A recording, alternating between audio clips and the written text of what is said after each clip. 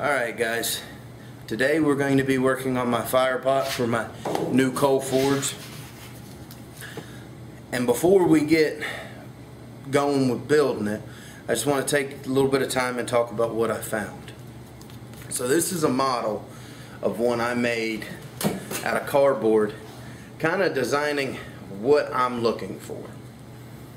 So, a couple things about a fire pot I found doing my research. You can use just about anything from a brake drum to the steel fabricating one like I'm gonna do. A lot of the old ones are cast iron. And as far as the design or however your fire pot is actually made, that's kind of preference as to what you're going to be using it for. Couple examples: the old rivet style forges that they used to use are pretty much just a dish, a metal dish, and it didn't actually have a fire pot to it. It just allowed you to build up a mound of coal around the air source, but they weren't really designed for using or heating up big stock. They did great for smaller stock. A lot of the fire pots that I came across when I was in the process of designing my own, a lot of them that I found were 8 by 10 and by about 5 to 6 inches deep. And when I say deep, I mean this deep. So I didn't want anything that big because I want mine to be somewhat portable for if I go and do demonstrations, or if I'm just working here at the house. I want it to be sufficient enough for both.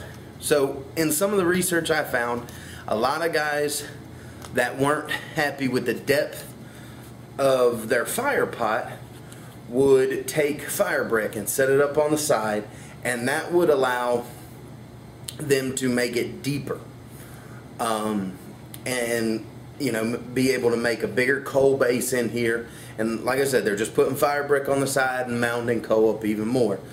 So with that in mind, I didn't want a traditional big huge fire pot because I work mostly small stock when I'm at the house for various projects, but I wanted the option of, you know, making it bigger if I wanted to. So I came up with, mine is 7.5 by 7.5. It is 4 inches deep, so it's a perfect square and 4 inches deep.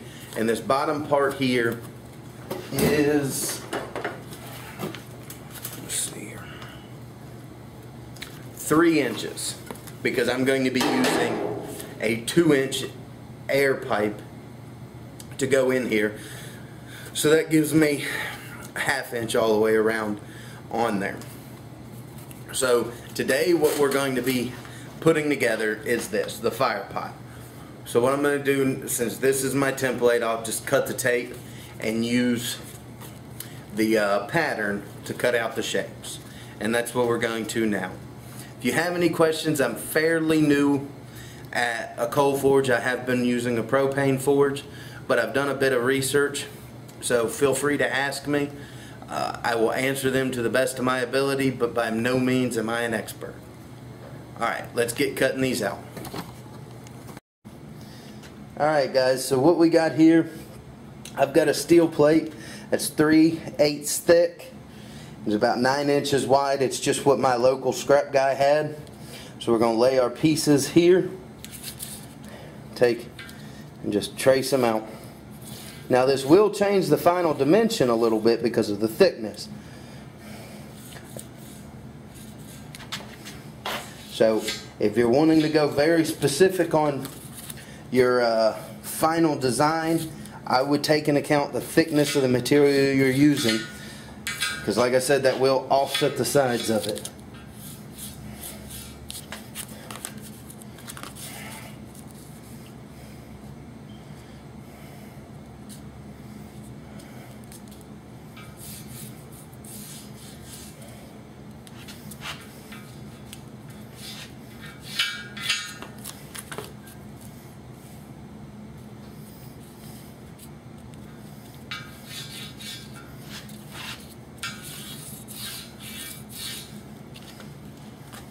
Alright, there we go. Now we're just going to use a 4-inch angle iron with an abrasive cutoff to do this. And as always, guys, when you're cutting with them abrasive cutoff wheels, just use caution, put some safety glasses on, a respirator. I've seen them things explode, and if it wasn't for the guy wearing his safety glasses, it would have got his eye. So I'm going to get that, and I'll be right back to start cutting them out.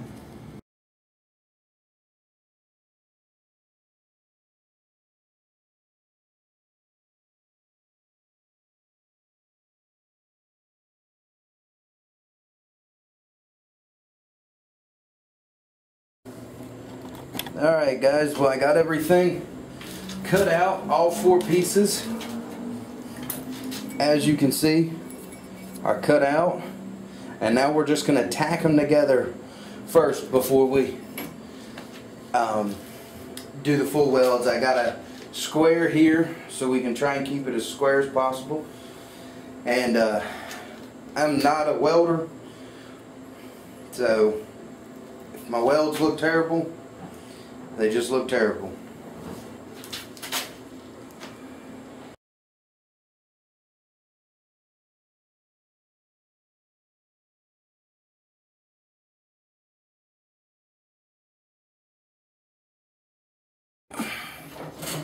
Alright guys, so we've got this all taken care of.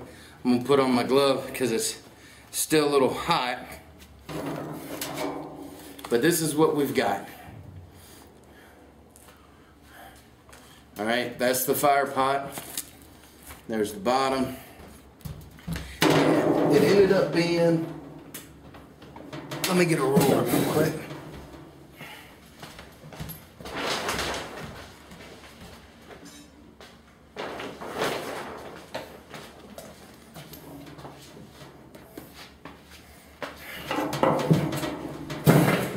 Alright, I'm back.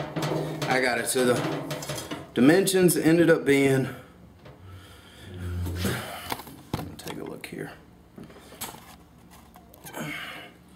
So we've got inside to inside, we've got 3 inches, so just what we thought.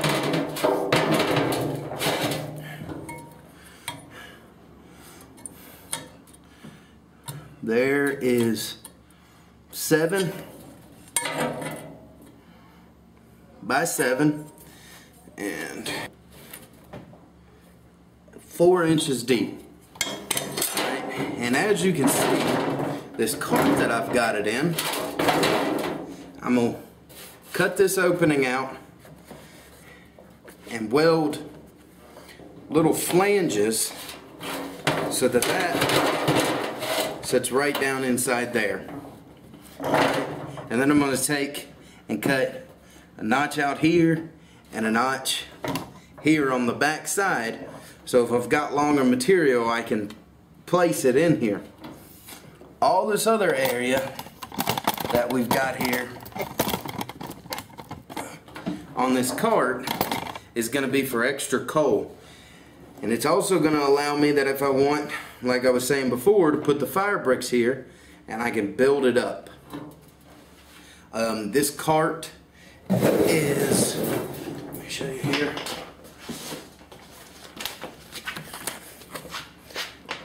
one of these steel service carts from Harbor Freight.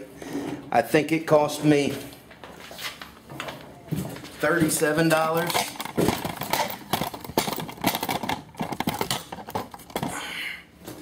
Cost me $37 for this cart, but it's going to allow the mobility of it moving. It's got a bottom shelf here where if I dump the ashes out, say like I'm demonstrating, and I dump the ashes out, the bottom shelf can catch it. I can put me some brackets on the sides to hold different tools and to hold like my fire poker, my coal rake, things of that nature. It's not the thickest material, but I think it'll hold up. Freeze Forge used something similar to this, and it seemed to work okay for him. I figured I'd give it a try. So I will get back with you when we're ready to put everything together and put the piping. I'm waiting on a buddy of mine to give me the 2-inch piping for the air system and the ash dump, and then we'll be all set. But that's it for the fire pot, guys. Like I said, you can kind of build these things however you choose. It's kind of up to you and what you want. If you want something more traditional, then I suggest the 8 by 10 by 5 to 6 inches. You can use a brake drum. I've seen lots of people use those. I just wanted to make my own out of steel because I didn't have a brake drum handy. So that's it for today, guys. Thank you for watching. If you have any questions, just leave them in the comments below. And have a blessed day.